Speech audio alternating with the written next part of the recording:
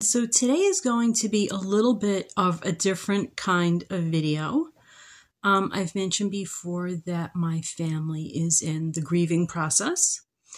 And so I wanted to talk a little bit about that today in hopes of being able to share a little bit about how I have been processing grief, how others have helped me process grief, and the hope would be that it could help some other people out there.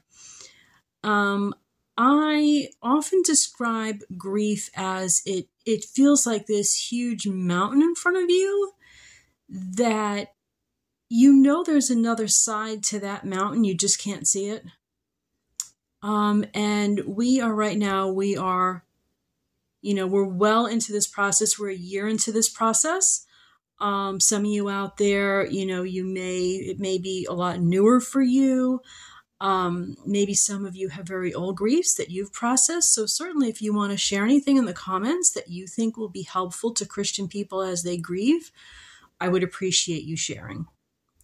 So you know me, I always turn to scripture and I turn to other Christians who are very advanced in their faith. And I've learned from them about how to process grief. So Nancy Guthrie is a Christian woman, and she is an author, and she knows a lot about grief, and she shares her experiences as one of her books, Holding On to Hope. And she takes this book and she really goes through how the book of Job helped her. I am in Job 1. And we're looking here at verse 20. Job has just learned of all his losses, and we see, then Job arose and rent his mantle and shaved his head and fell down upon the ground and worshipped and said, naked came I out of my mother's womb, and naked shall I return thither. The Lord gave, and the Lord hath taken away. Blessed be the name of the Lord. In all this, Job sinned not. So if you read Nancy Guthrie's book, she really goes through this in an amazing way. The way that she points out what's happening in these verses. First is that Job openly mourns. I found that really important, that you don't have to stifle it away, pretend like everything's okay. God was pleased with Job's response. It is okay to openly mourn. Something else that Job does is that he falls down and he worships God. I think there are times that can be hard to do, especially when we're grieving so profoundly and so confused. But that is a response that God was pleased with and that I think can really help us. We see in these verses, so much is happening in these verses.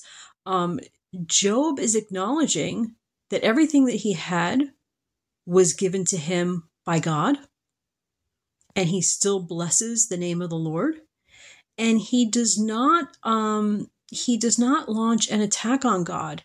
He says, blessed be the name of the Lord, and throughout he sins not. So that was really helpful for me to have all that pointed out to me.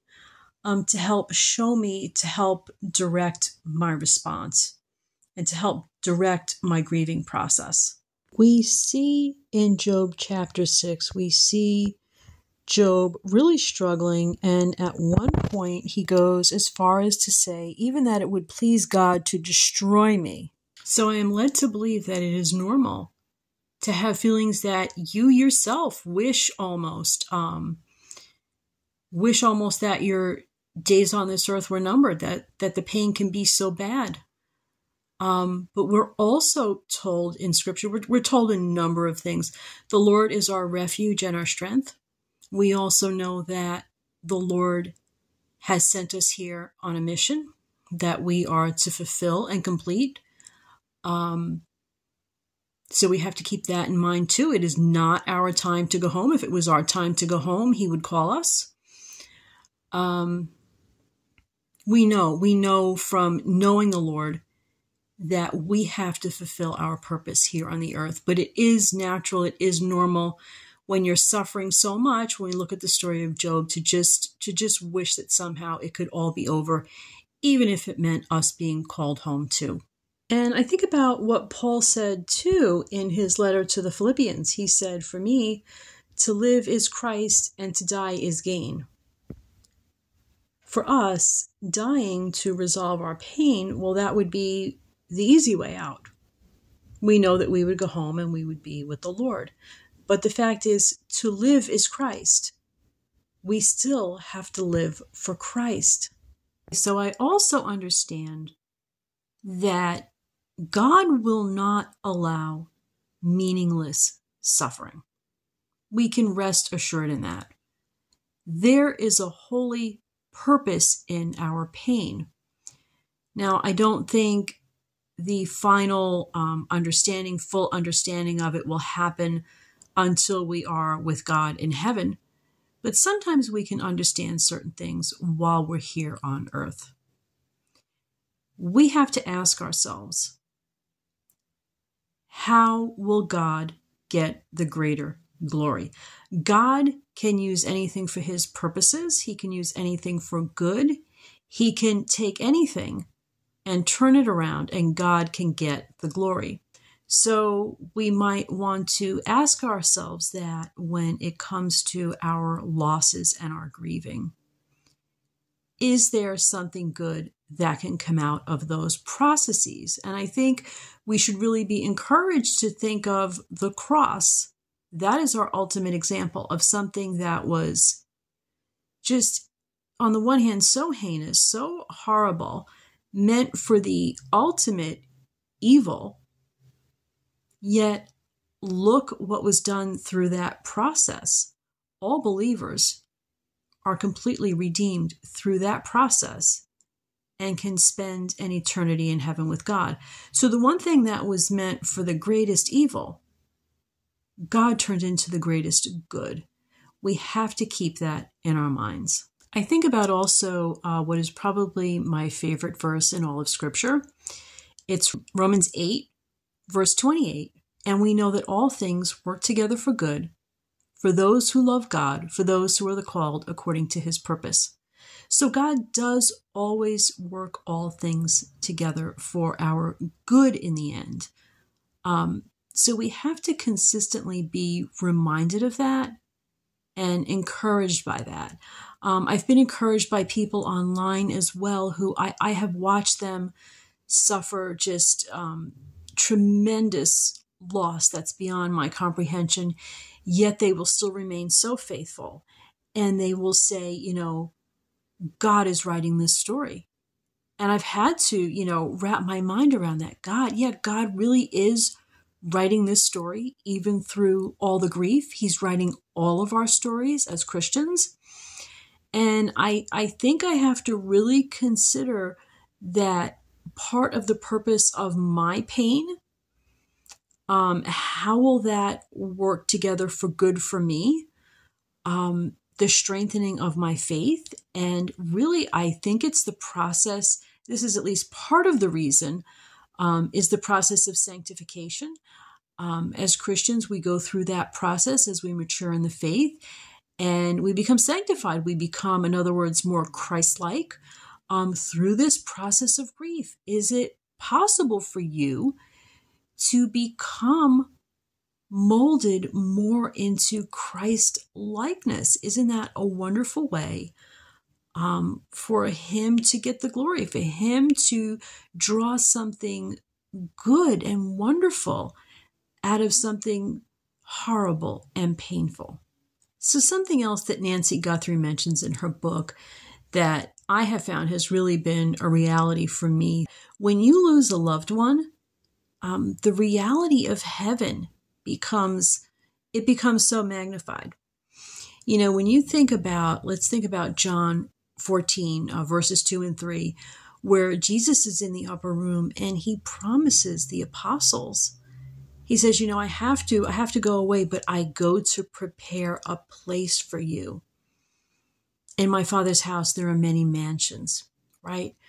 What a beautiful promise. And that is, as Christians, that is where we know our loved ones are. And it's just become such a beautiful reality. And we know that the day will come. That promise is ours too. We know that the day will come where we join them there. So I think that really helps us live with a different kind of perspective. It helps us to live today with an eternal perspective. Okay, so I think also the question of submission comes up. Submission.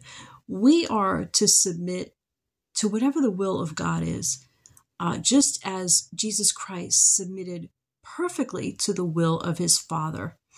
And sometimes, especially when we're grieving or going through something very, very difficult, we have to ask, what is it that God is asking us to submit to right now?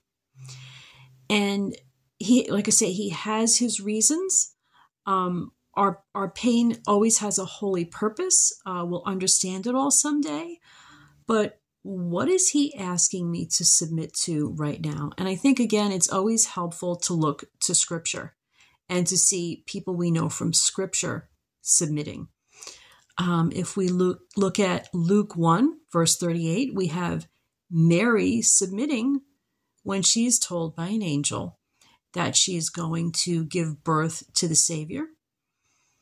She says, I am a handmaiden of the Lord. She just fully submits and she accepts. When we think of Christ in the garden in Gethsemane, the agony in the garden, where he says, not my will, he says to his Father, but your will, right? He's our perfect example. He's the one that we have to look to and emulate. We're told in Scripture to die to self and deny ourselves and take up our cross daily and follow him. We have to ask, these are very, very deep questions. How does it all factor into our loss and our grief? And I think if we look to the end of the book of Job, we can receive such, it's so encouraging. God reveals himself further to Job. We see that he learns a new aspect of God, and his relationship with God is deepened. He sees God's sovereignty throughout this process. His faith grows. Job he becomes aware that God is so very faithful and responsive, and God will really, truly provide for all of our needs. Okay, I hope that can help even just one person out there. If you want to share anything in the comments, I would welcome that.